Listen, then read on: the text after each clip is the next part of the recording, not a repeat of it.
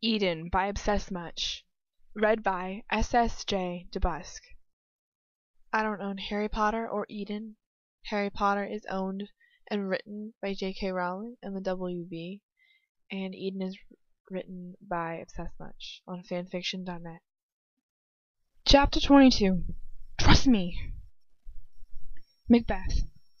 This is a sorry sight, looking at his hands. Lady Macbeth. A foolish thought to say a sorry night. Sorry sight. Sorry sight? Ridiculously ridiculous. Ridiculously ridiculous, and I'm not starting it over. Macbeth.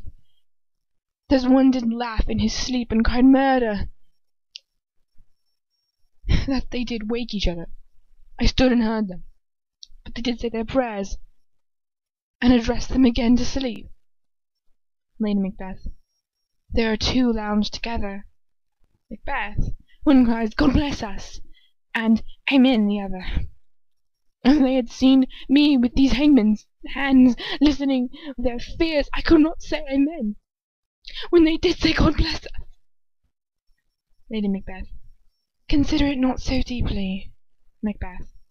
But wherefore could I not pronounce Amen?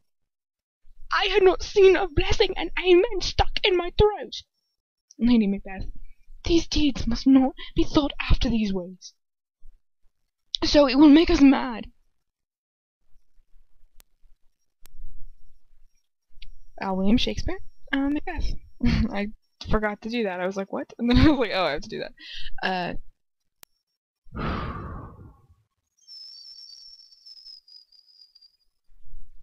Numbly, I pick myself up from the floor, staring at the closed door, wishing I could look right through the wood, to see Lucius on the other side.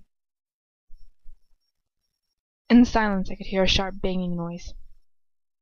Something like hitting a wall, before footsteps moved swiftly away from my room. Then there's silence.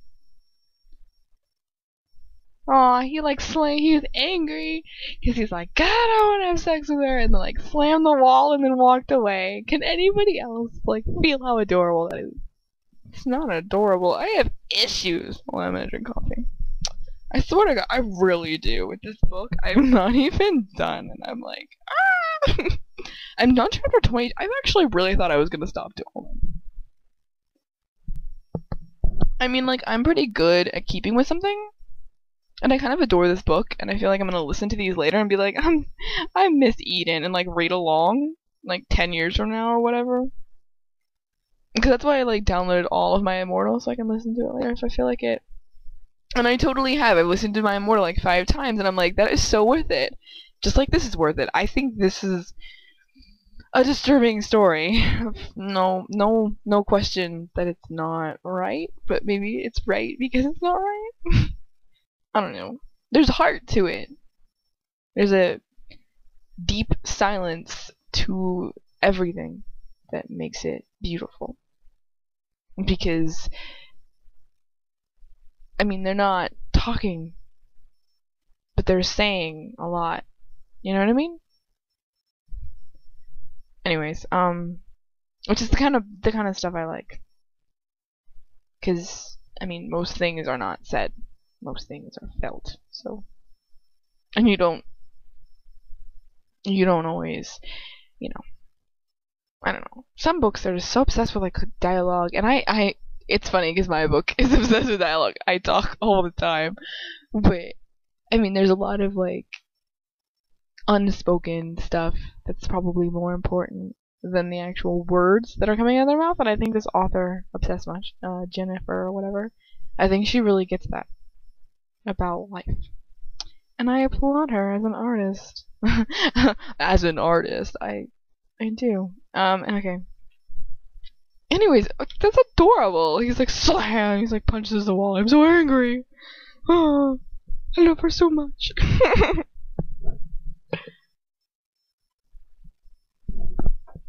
In a daze, I lift my hand up to my face, resting my fingers lightly on my lips. They feel bruised, even though he barely touched me. Everything's hazy.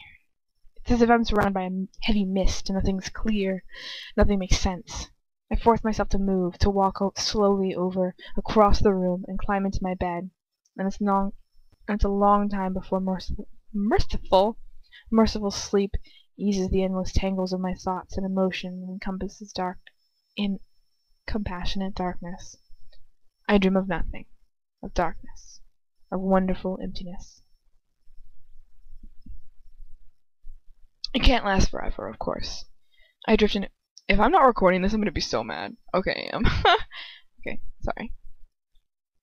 I drift into consciousness. Oh, I said consciousness right once, twice. Oh my god. 3 times, I think. Yeah, no, maybe. Who knows? Whatever. Yeah, 3 times. Derp. What? The warm blanket of sleep. I'm gonna go right back into it. The warm blanket of sleep slipping off of me and yes. I can do this. I'm not being silly right now. I'm waiting for Vampire Diaries, which is really bad. Really bad show, but this episode is going to be good. Oh, that's the last thing I do. Okay, I drift into consciousness. 4 times. The warm blanket of sleep slips off of me and leaves me awake in the hold. It doesn't make any sense. I mean, I guess it does, but whatever. I open my eyes, and in the blissful moments of unaware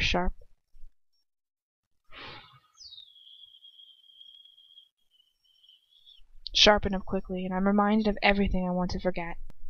Dolohov's dead body, and Lucius's hands on my body. You shouldn't say body twice. His lips on mine. You might want to get up.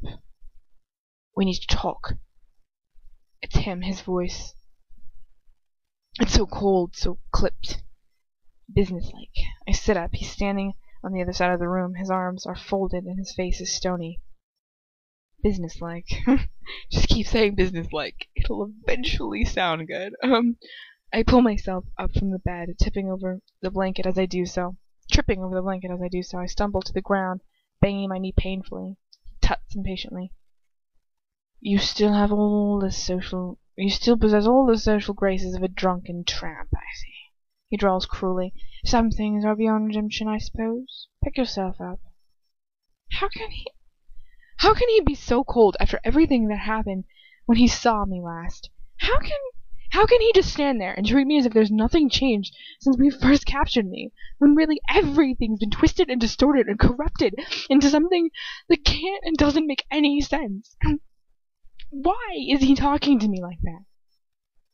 I pull myself up to my feet. He looks at me as if I am an associate from his ministry days, calmly, coolly.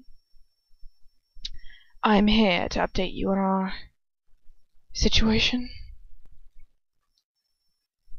He says that last word delicately. His face gives nothing away. I've spoken to the Dark Lord. I have told him about Antonin's defection, as much as it grieves me to admit it. It seems I have need to thank you. Why? I asked quietly. Your plan to use the memory charm on Bellatrix worked magnificently. If she had not been there to back up my story up, I do not think he would have believed it. But a happy coincidence, it seems that Antonin has been acting mutinously for some time. He has been displeased by his lack of authority compared to Bellatrix and I, and it appears he has voiced his contempt to the Dark Lord before his death. His death. The words tripped so easily out of his mouth. Death. Not murder. Death. There's no expression at all on his face. Doesn't he care? He's a Death Eater. He's an evil, foul excuse for a human being. Of course he doesn't care. He has no need to suspect you, he goes on, and so it is my belief that he will not even consider questioning you about it. We are safe, my friend. You are safe. Just like that. But I don't feel safe. The entire situation reminds me of that game Jenga I used to play with my dad when I was little. One false move and the whole thing comes crashing down. Well, I'm glad you seem to think so. My voice comes out angrier than I intended it to do. and I attempted it too. I don't know why. I take a deep breath and try to calm down. Pardon my criticism? Pardon my cynicism, but I'm not entirely sure whether to believe that he's not going to find out. He raises an eyebrow. Well, I could always take further steps to in order to ensure you are protected. Would you like me to erase your memory for you? I'd be happy to do so.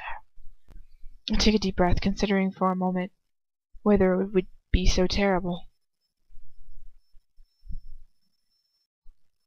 But then, if you were to take my memory of that night away, I wouldn't remember what happened afterwards. And wouldn't that be so convenient for him? No. Don't. I say it with a sigh. No, don't. Don't, mama. He grins bitterly. No, I thought that you would have been averse to that idea. That's why I did not do it in the first place. It's a matter of trust. Don't you think? Trust? I can't believe him sometimes. Most of the time. All of the time. He cannot view your memory through legitimacy, he says calmly. And even so, if he were to question you about it, you should be safe as long as you can keep your mouth shut. Believe me, it's a technique I've perfected in the past. He stops then. I don't know why. Because the technique he's been using to keep what's going on between us secret from Voldemort. Whatever is going on between us. And you really believe that this will keep us safe? He curls a sour smile. What other option do we have? I am confident that he believes my version of the events, for it seems that luck is on our side. Antoine has been forever complaining about his lack of authority compared to Bellatrix and me, and his vocal discontent has proved to be our good fortune. There's bitter irony for him. Don't, I say quietly. He arches an eyebrow. Don't what? He's dead. You shouldn't mock someone when they're dead. His face darkens with amusement. If he's dead, and that means he's certainly not around to hear it, is he? I look at him, daring myself to say something, to ask him if he doesn't even feel the slightest bit bad about what he's done. But I can't, because I know the answer. Remorse isn't a word in the Malfoy dictionary. Not that Dolof deserves any respect, of course, but still. So what now? I ask in the end, not really sure what else to say. Now, we keep our secret? He says curtly, giving orders. He's used to that, I suppose.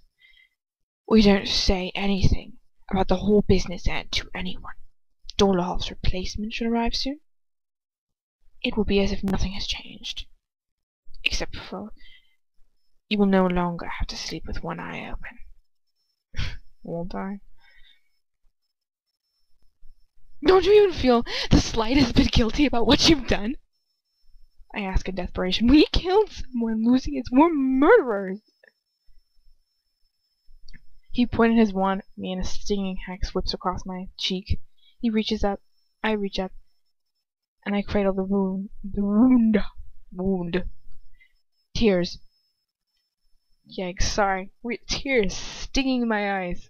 It's not the pain of the hex that's making me cry. I was already a murderer, Mudblood, in case you'd forgotten.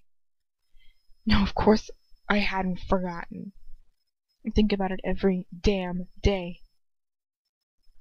Doesn't it keep you up at night? I whisper. Don't you ever have nightmares about the lives you've taken? No, he says bluntly. I would be a poor excuse for a Death Eater if I did.